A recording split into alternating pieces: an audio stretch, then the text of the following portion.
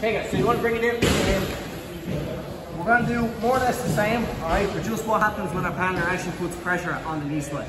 Okay, so same again, put close to the hip, put them out, plug in, bring the grip to you, grab it onto the collar, okay?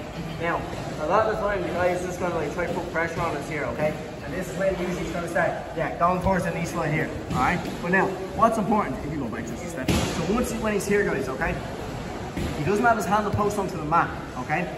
But so even as he starts to put the pressure down with the knee here, okay? Like, even if his base is heavy, I'm still gonna be able to sweep him. The key is that I need to make sure that his hand is posted onto the mat, alright? So if I try to like come up here, like it's gonna be a hard battle, right? Like for me, especially here, like I'm not gonna win this fight, right? Paul's too strong here. So I need to make sure that I test his balance. Two ways I can do it. I can do it with the leg that's in between his legs, almost going like a reverse De La Riva, kind of like give him a kick up the arse, send his weight, right? Or if you feel like your leg is too stuffed here, what you can do is, right, if you sit down real heavy on the knee slide, exactly. My top knee, right, is going to go into his ass. Same again, lift the ass up, set the weight here. As soon as his hand is on the mat or his head, that's when I can come up. I start to come up onto my elbow, pull that collar down, lift the leg up. Drive, drive, drive, and then back, same position again to start the pass, okay? But that's the key, it's just making sure his hand posts to the mat, okay?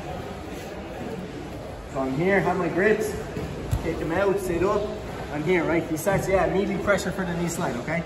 So even if he sits on a heavy, one thing I don't want him to get is the underhook, right? If he gets the underhook, he can smash through here, right? Start to break his grip, come on through for the pass, right? Exactly, right? So, when I'm down here, when I'm in this position, I need to make sure my elbow isn't flared up so he has space, so I keep it tight. So even if Paul starts to dig it there, he won't be able to. And then it's in that time where I can start to use my knee behind his ass.